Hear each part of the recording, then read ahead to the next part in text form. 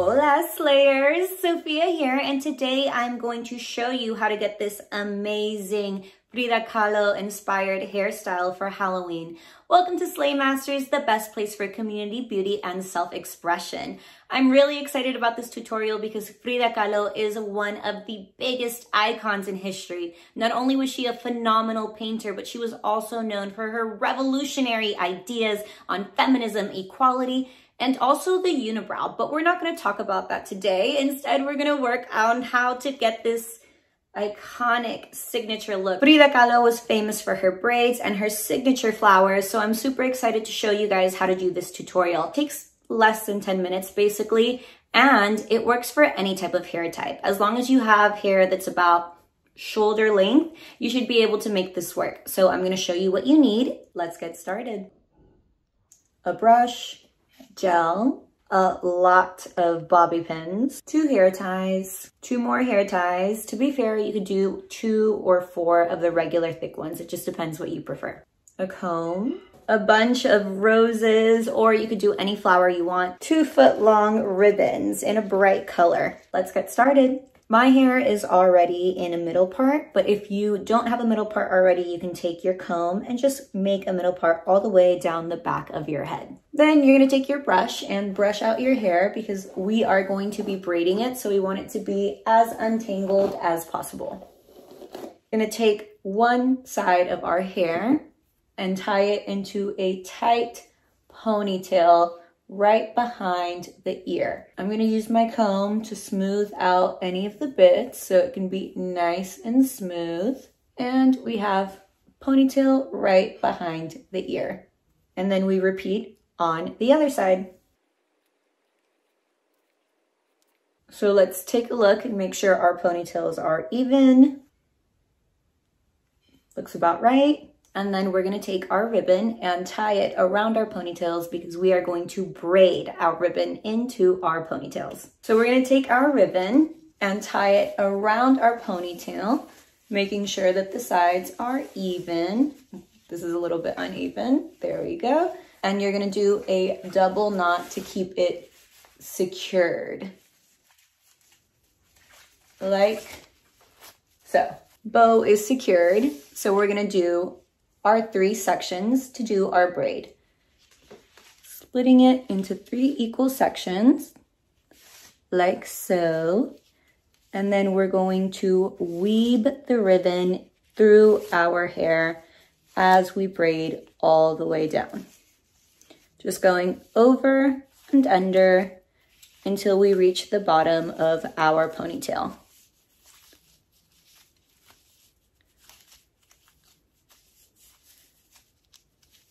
And then we secure this with our elastic. I did a pretty good job of measuring out my ribbon, but I do have a little bit extra, so I want to take that and just trim it so that it doesn't pop out. Gone.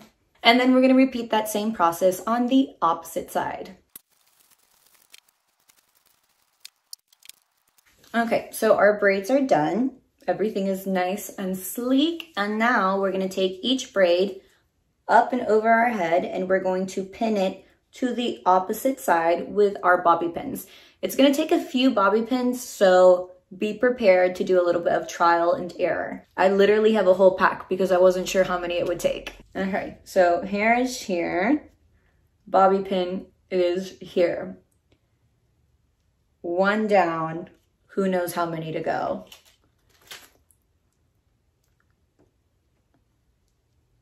So it might not actually be as many bobby pins as I thought, which is good. Put one at the other end of the braid.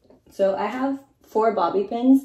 I'm gonna put one a little bit closer to where the ponytail holder is, just to give it a little bit extra security. And honestly, I think that should be good. The good thing is you won't see these bobby pins because I'm gonna flip and do this on the other side. Boom. And this one, you want to kind of tuck it into the other braid, and then we're just going to do as many bobby pins as we have to secure it on this side.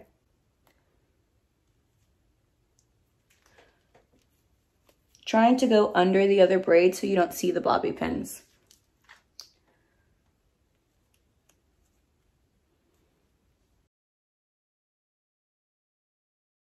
as a rule of thumb, anytime I'm ever bobby pin securing anything, I always give my hair a little, just to make sure that it's actually secured.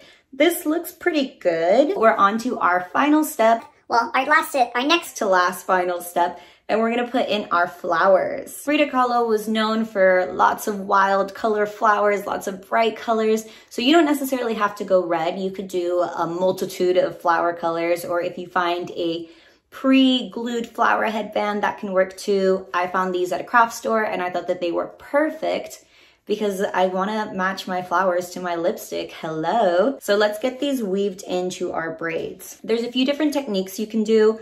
What I did was when I bought them, I basically just left enough room in the stems so that I could tuck them into my braids like so. Ooh, we'll do another one here. I like these two right here. I think I'm gonna do one more in the center, but you can do as many flowers as you want or as little flowers as you want. Going from under. I decided on 3 flowers and I love how this looks. I'm gonna put down a little bit of gel on my baby hairs to keep everything secure. I'm doing it with a toothbrush so I don't disturb anything, but I'm just gonna do like so. And then repeat on the other side to brush it down. And all that you're missing is her signature red lip.